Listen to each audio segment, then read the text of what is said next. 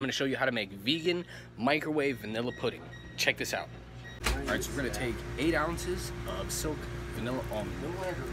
And we're going to take 1/3 cup of sugar and 2 tablespoons of cornstarch and mix these together. Alright, then all you have to do is pop this in the microwave for a few minutes and monitor it and stir it every so often. So check this out. Alright.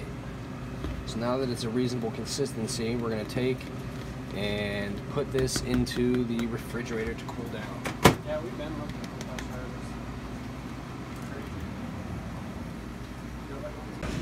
Alright, now that we let this cool down a bit, there we go. Look at that texture for pudding. That is absolutely pudding if I've ever seen pudding. So, it's really good. You should try this.